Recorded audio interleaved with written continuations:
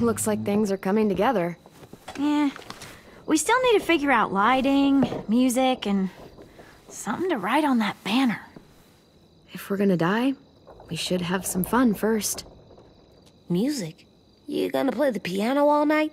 God, no. I want to actually attend this thing. Then how? You've never seen a record player? Come here, buddy.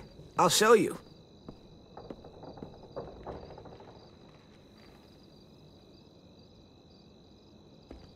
Pulled out the old headmaster's gramophone so he could play some records. Not much of a selection, but it should do. Just tell me what you want to listen to. Maybe something country? That's my favorite. We are all very surprised. Look, check this out. When you turn that crank there, it plays music. Any kind you want. But how? Well, that, I don't really know, but showing's better than telling. Come on, get a closer look.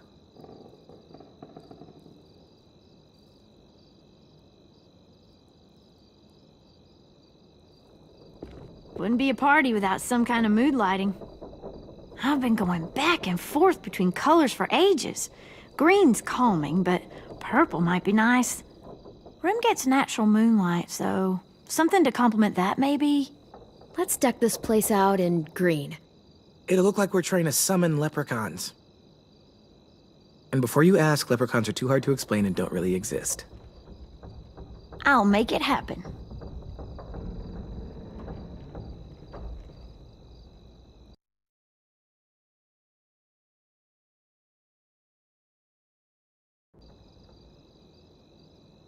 Are we using the banner for some kind of party theme?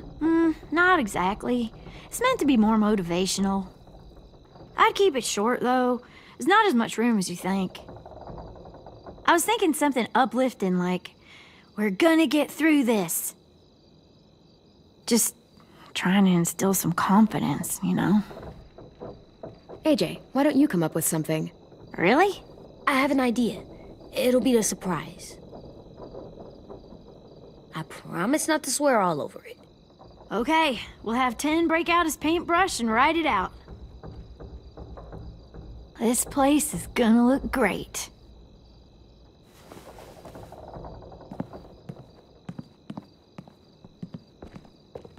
Oh, and Willie was asking for you. He's up in Marlin's office. He said he had a surprise for the party, but he wanted to show it to you first.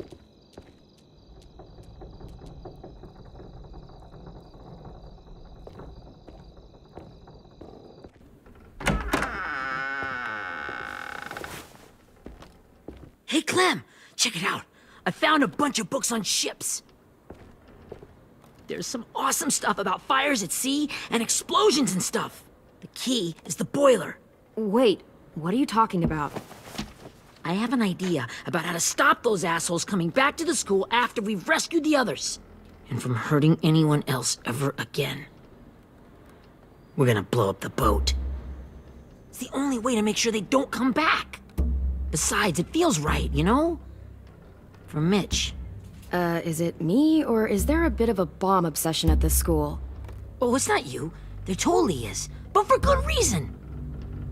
The tricky bit is timing the explosion so that it happens after you get off the boat. Trust me, this'll work. We'll be okay. Okay, everybody, get ready to boogie. And, Clem, I'm sorry for before. About how he treated Ten. I didn't mean to get so angry. I know it's not his fault. That's nice, Willie, but don't tell me. Tell 10.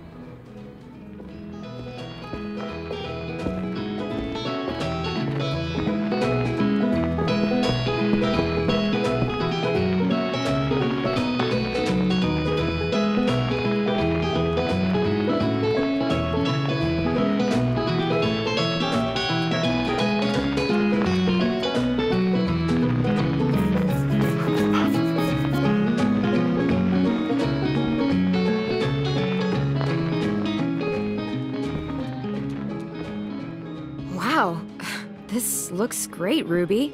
Couldn't have done it without you. But Just wait till you see what else I've got planned. Go ahead and mingle. I'll let you know when it's time. I guess I'll mingle? I see you two are working together. Yeah, Willie asked me to help with his special project. Well, that's good to hear. Is it ready? Good to go, Clem. It'll work. Actually, I was thinking maybe we should name it. Something cool. I mean, I think it deserves a name. All the best bombs have names. It's a bomb, not a baby. We're not naming it. Okay, fine. Have it your way.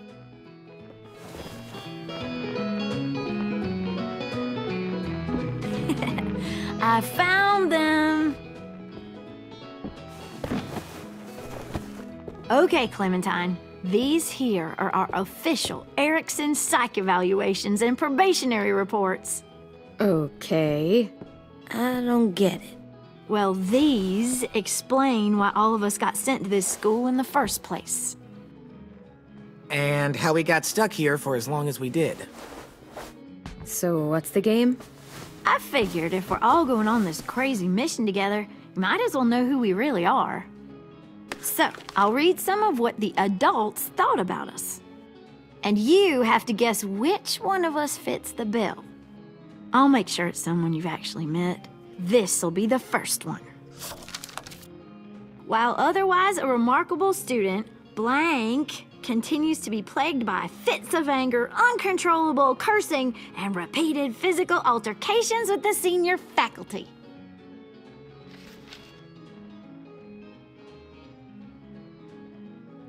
You know what, Ruby?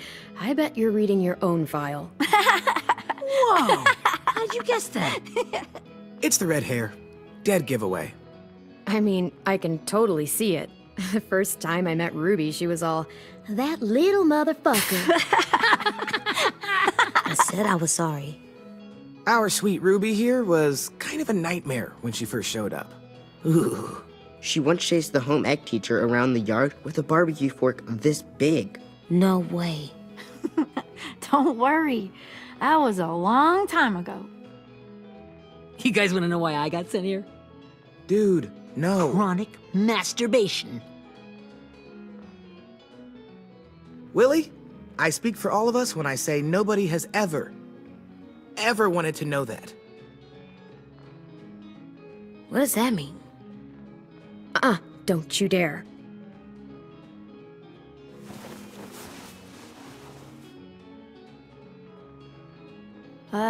Anyway, maybe we should change up the music? I like all kind of different music, I think. There's a lot of them. How many? I don't know. A lot. Sure, we've heard enough of this. Break out the jazz.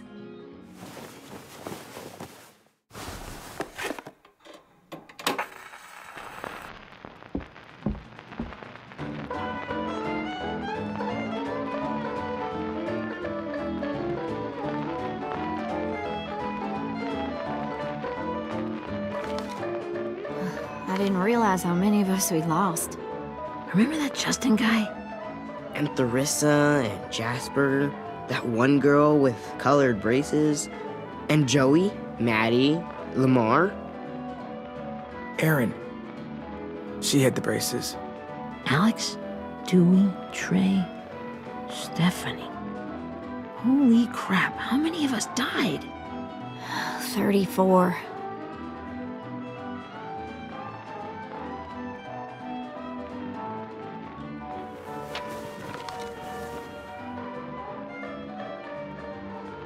Whose is it? Violet's. Should we read it? I could tell you guys my story instead. What got me sent here, I mean. Only if you want. It's not great.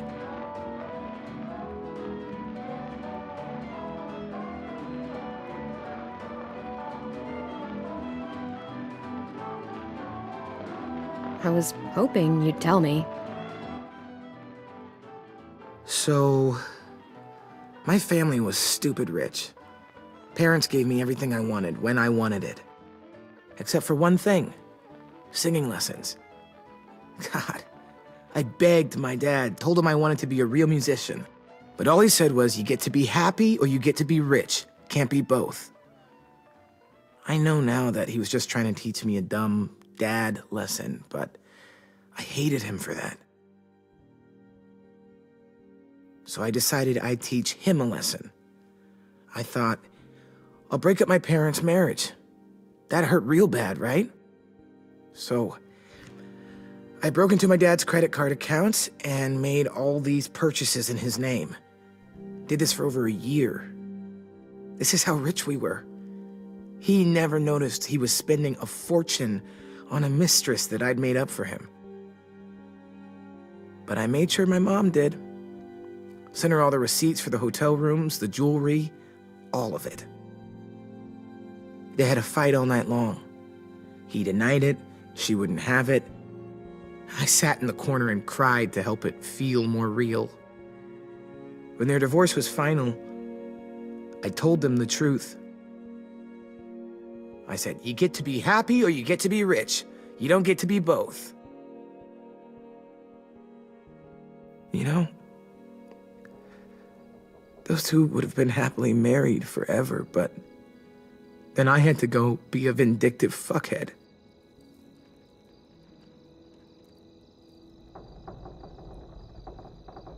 I came here the week after.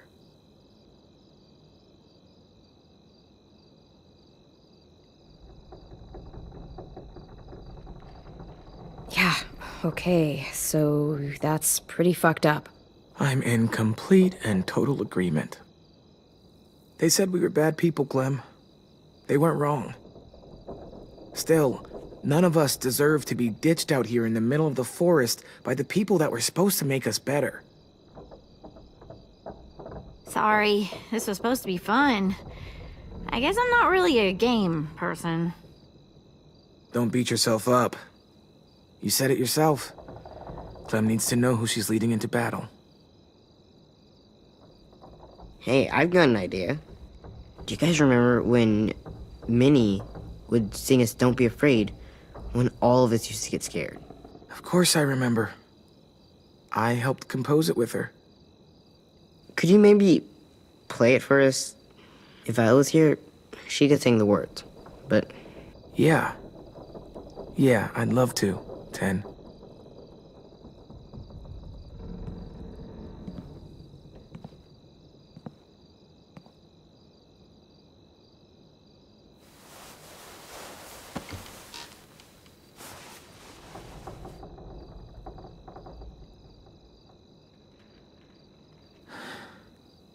This is for you, Minnie.